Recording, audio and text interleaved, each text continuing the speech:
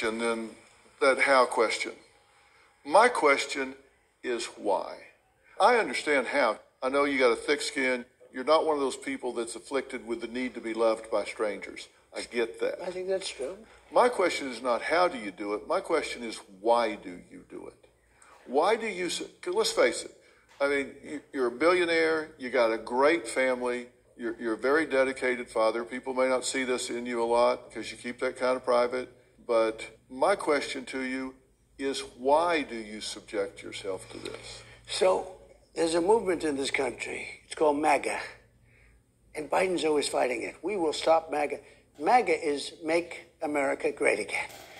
And we were doing, I had an administration that was a tremendous success. Even enemies. I mean, we had the greatest economy in history. We had the best job numbers in history. That's why I'm doing so well with the black and Hispanic vote. They had the best job numbers they've ever had. We were doing things that were incredible. And I was going through Russia hoax. I was going through the impeachment stuff, all of that. And, in one way, I jokingly said, somebody said, can you imagine what he could have done? Because I had one of the most successful presidencies. And yet I was constantly fighting off the radical left lunatics. They are deranged. They are. It's like a derangement syndrome. But I actually said, maybe in some ways I did better because I showed something.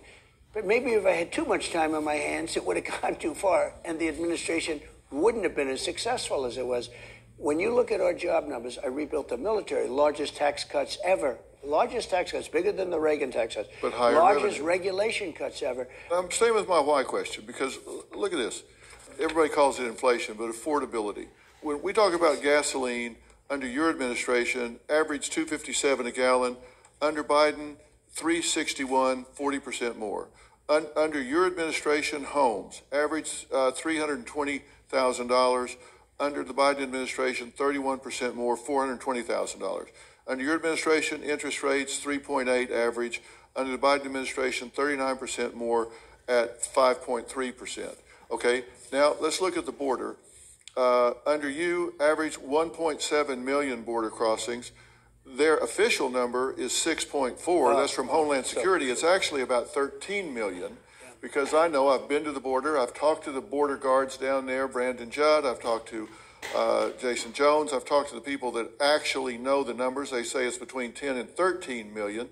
So my point is when you look at the actual numbers, plus the things you just talked about, lower taxes, higher tax revenue, you look at that and you would say, my God, he should be running unopposed. I mean, why? And these numbers, I appreciate it, and these numbers are really, I don't know who made them up. Very conservative. As an example, I had gasoline down to $1.87, not $2.57. Right. It's now almost at $4. It's going to be at $5 very short. Right. It's going way up. I took very conservative numbers so people couldn't argue. Well, interest rates, I was at 2.6%. They have 3.8. And now they're at 9%, 10%. You can't get money. So, we did a great job. Okay, so here's the question. Most people look at this from the standpoint of, they ask themselves the question, is my life better under this administration or is it better under this administration? My quality of life, my ability to pay for my children's lunches, tennis shoes, getting them to the dentist, getting all of the different things that go to quality of life. And when we look at that, it's not even a close call. That's right.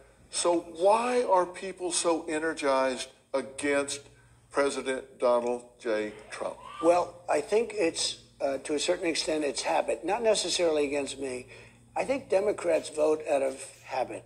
I'll give you an example. I was the best president for Israel ever. Golan Heights, all of the things I did for Israel, and yet I get less than 50% of the votes. It's shocking to me. And Biden's a disaster, and Obama was a disaster for Israel with the Iran nuclear deal that he approved, all the, which was basically a path toward nuclear weapons. And I say, why? And I say, it's habit. They're used to voting for Democrats. Black people are used to voting for Democrats, but they're coming off it. They're smart. They're seeing what's happened. They're seeing criminal justice reform. They're seeing the black colleges and universities. I got it funded. They're seeing all of the things that I've done. Nobody could do what I did. I say that, and people sometimes smile, but it's actually true. I'm the best president for black people since Abraham Lincoln. And black people are seeing that. And we have numbers now that, as a Republican, I don't think anybody's ever had. I hope they come out and vote for me. I was just in Jerusalem and interviewed Prime Minister Netanyahu. Yeah. He said that the Abraham Accords, Yeah. which you achieved, he said he didn't have the words to describe what it presented for Israel in terms of security, in terms of the ability to bring about peace and stability to that region. It's very nice, by the way, that you say that. And, by the way, great for the Arab community also. It was great for both. Yeah, and they're working so well. The only problem is we had 4 countries signed, real leaders. I would have had everybody signed up. I would have had Iran signed up. People laugh when I say that. Iran was broke. I said, anybody buys from Iran, you can't do business with the U.S. Iran was broke. They were down to almost no money. They had no money to fund Hamas or Hezbollah. They had no money. They were broke. They would have made a deal within a week after the election. That result was very dangerous for our country. But we did great things, and I think that's what people see. People want to go back to where we were. You had high-level appointee positions that you didn't fill, right, and thousands more mid-level positions that you didn't fill, and generated over $4 trillion in tax revenue for the first time ever. That's right. With tax cuts, lower tax rates, higher tax revenues. It brought business into the country. So why are people so energized against you?